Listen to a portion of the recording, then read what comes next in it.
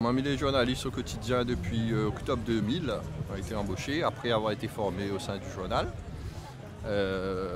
Donc il fait 23 ans que je travaille là-bas maintenant. Alors on a eu un plan social il y a 2 ans et demi avec le départ d'une vingtaine de journalistes. Mais là maintenant donc c'est une procédure de liquidation-cession, il appelle. Ils cherchent des repreneurs. Là, il y a eu 3 mois pour que des repreneurs ils déposent d'autres offres. Là, il y a eu un seul dépôt que l'administrateur judiciaire n'a pas retenu. Et maintenant, ce que nous attendons, c'est que le tribunal il prononce à ici une prolongation d'activité pendant 3 mois, que va permettre de relance des appels d'offres et donc de refaire revenir des repreneurs. Le but, c'est qu'il y en a des repreneurs qui reprennent ce journal-là et qui laissent payer tomber pour reprendre les restes. On a une seule offre qui a été déposée par un groupe en France, un groupe national, le groupe Média Capital, porté par M. R.JEETUN. Et l'offre n'a pas été, donc, comme il disait, n'a pas été retenue par l'administrateur judiciaire, qui a jugé qu'il y avait des problèmes de légalité dans l'offre et des points qui posaient problème. La demande à celui qui la dépose l'offre de retravailler son offre n'a pas été fait suffisamment ou n'a pas été fait puisque l'administrateur judiciaire n'a pas retenu cette offre et donc n'a pas déposé devant le tribunal. Donc officiellement on n'a point de repreneur du tout.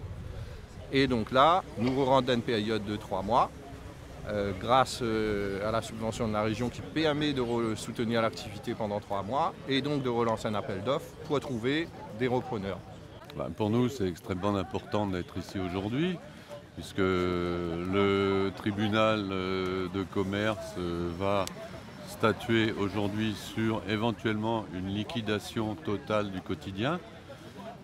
Et donc ça, pour nous, c'est absolument inacceptable. Et c'est pour ça qu'on est venu apporter notre soutien, et notamment à tous les salariés du quotidien. Parce que sur le plan social, il y a un volet social très important. Si on additionne les journalistes, les salariés, les imprimeurs, on a plus de 150 emplois qui sont menacés aujourd'hui de disparition immédiate. Donc 150 familles qui vont se retrouver dans une grande difficulté financière et sociale. Et puis le deuxième point, bien sûr, c'est la question et l'enjeu du pluralisme de la presse. On voit un peu de tout et n'importe quoi aussi sur les réseaux sociaux. Et des fake news et des informations qui sont complètement erronées, de la provocation. Et donc on doit faire confiance, en tout cas à nous, à la CGTA, on a confiance en la presse écrite, parce que c'est un organe de presse qui relate exactement ce qu'on leur demande de faire, ce qu'ils observent, ce qu'ils voient dans la réalité. On travaille beaucoup, nous, à travers des communiqués de presse, ou des conférences de presse, ce qui nous permet, à travers cette presse écrite, de diffuser nos informations, nos revendications, nos appels à la mobilisation éventuellement. Et ça, on n'a jamais eu de problème et ça a toujours été très très bien fait, notamment par le quotidien. Donc on a besoin d'eux pour communiquer avec la population réunionnaise. Moi, je travaille à la rédaction depuis 2004, donc j'ai moins de 20 ans. Je m'occupe surtout de tout ce qui est administratif et planning des journalistes. Donc, quand on a appris qu'on était en liquidation-cession, ce fut un choc. Moi, j'étais en vacances, j'apprends ça que je suis en vacances, donc c'était un peu compliqué de gérer ça à distance. Donc, de retour, on va dire, à la Réunion, je me suis mis tout de suite dans le bain.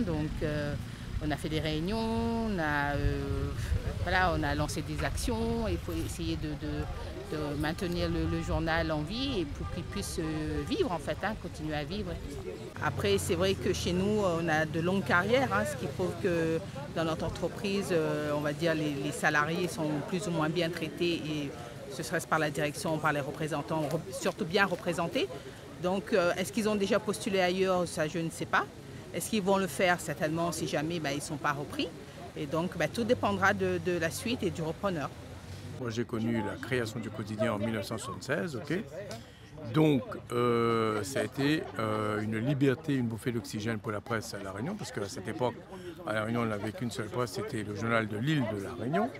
Et puis il y avait témoignages, mais qui n'étaient pas aussi grandioses que ça, tu vois. Et donc l'arrivée du Quotidien, ça a permis à tous les lecteurs après d'avoir un deuxième journal pour pouvoir être mieux informés. Et aussi, si on veut parler d'éducation, l'éducation c'est éduquer et c'est aussi informer. Et donc, ça passe par la presse en même temps. Et donc, on ne peut pas se dire aujourd'hui qu'un pays, qu'un département comme La Réunion aujourd'hui peut se retrouver du jour au lendemain sans pouvoir d'information, sans presse, okay, sans quotidien, sans le GIR, sans rien. On se dit que là, il y a un sérieux problème. Donc, on ne peut pas rester bras croisés et toute La Réunion doit pouvoir se mobiliser pour soutenir nos deux organes de presse que nous avons à La Réunion, parce qu'il y a le mérite justement de pouvoir faire continuer à vivre ces journaux, d'autant plus qu'il y a aussi des familles qui sont menacées par perte d'emploi, okay, mais d'autant plus qu'en même temps, il faut se dire que le numérisme, ce n'est pas tout le monde qui maîtrise le numérisme. Pas tout le monde. Si on prend les personnes âgées sont toujours attachées à leur journal parce qu'ils ne maîtrisent pas l'Internet. Et ça, c'est normal. L'outil Internet est tout fraîchement arrivé. Donc, ils ont besoin de regarder les articles, regarder les avis de décès, regarder aussi bien leur tiercé, tout, mais ils achètent leur journal. Donc, on ne peut pas priver ces 100 000 personnes âgées à La Réunion de leur journal. Donc, il faut la presse à La Réunion, il nous faut aussi faire vivre les moyens de presse, le quotidien et le G à La Réunion.